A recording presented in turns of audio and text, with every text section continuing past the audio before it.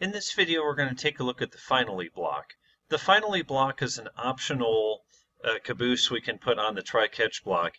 It's guaranteed to run, but with an asterisk. If your program is terminated because your computer loses power, the finally block won't run. So you don't want to save everything up and wait till the finally block to commit it in most cases.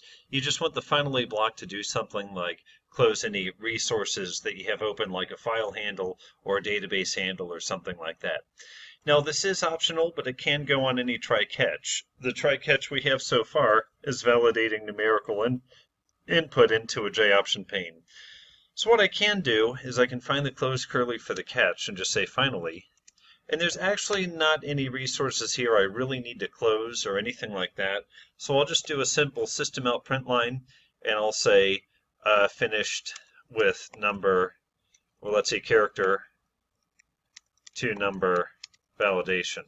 What we'll see is that when I run this program now, this message is going to appear regardless of whether the try block works right off the bat first time, or the try block works after several iterations, or we jump out of the catch block by throwing this new exception right here. No matter how we do it, the finally block is guaranteed to run.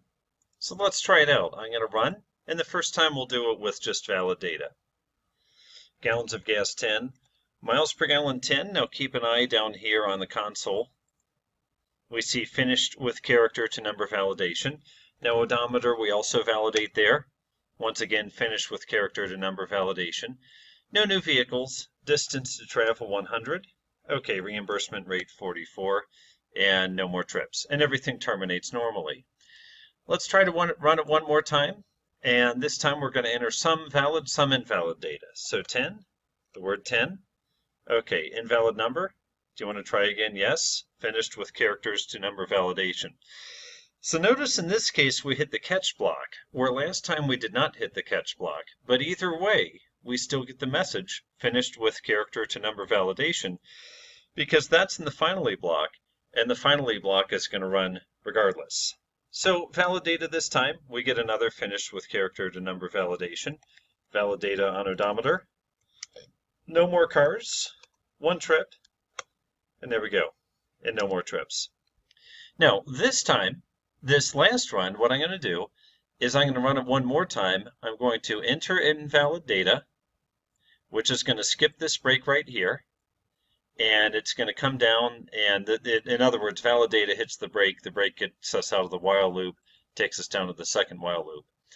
So invalid data is going to skip the break. It's going to come to the catch part. And in the catch part, I'm going to say, you know what, I don't want to keep trying. That's going to throw this exception that we created earlier, but still, we'll see the finally block run. So I run. Okay, 10 gallons of gas. Now I put in garbage data for miles per gallon. And this time, do I want to try again? I'm going to choose no.